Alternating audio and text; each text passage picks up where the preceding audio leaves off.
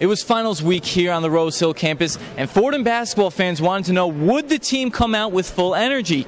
Well, they didn't need the whole team to come out with full energy, as Chris Gaston had 35 points to lead the Rams to another victory. And they stopped a team in Texas State that averaged 83 points per game, which was 8th in the nation. We slowed them down. We slowed them down. We call it our colors. So we went from maroon to white. That's basically our zone offense to slow teams down, especially a team like that, which they want to run up and down. We had to make them play our tempo. We didn't want to play theirs, so we slowed them down, and we kept them off from doing what they wanted to do. And the zone worked really well. I mean, they jacked up a bunch of threes that were contested, and we out-rebounded them. Chris Gaston had 35 points and 15 rebounds.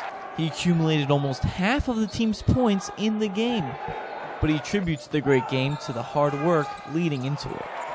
I mean, I just took my time today. I worked all week, on my free throws and stuff. That's why I made a bunch of free throws, and the coaches had us do night workouts, so that helped us a lot. So we got a lot of shots up this week and ran a lot. That's why I was in great shape running up and down. So just the extra workouts, and that really helped us. With 5 minutes and 21 seconds left in the first half, Kervin Bristol went down because of an injury. Up to that point, he had 5 points, 8 rebounds, and 3 blocks. Coach Pecora talked about his status. All right, he's got a high ankle, well, I don't know if it's a high ankle sprain, a grade 2 ankle sprain, but he's staying in the area for the holiday. Our Dave Zippo, our trainer, will be here every day, including Christmas, to treat him twice a day.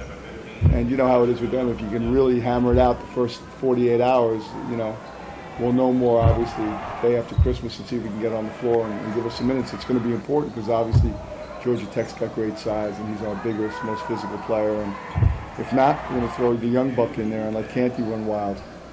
Even with the win, Fordham was up by as many as 25 in the second half, but only won by 11 points.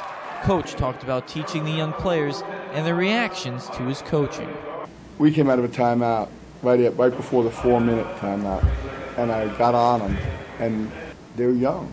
He's the only guy who's got his head up. The other 4 walk out of the line, and it's like Daddy yelled at me. You know what I mean? It's like, guys, you got to grow up. I'm coaching you. You got to man up and you got to understand. But that's all part of building this thing, and it's all part of the process. So the Rams have a Christmas break off, but they're going to keep practicing and practicing as a very tough Georgia Tech team comes to town. A long time since the ACC returned to the Rose Hill Gym. Reporting from the historic Rose Hill Gym, Donnie Dwyer, thesportscycle.com.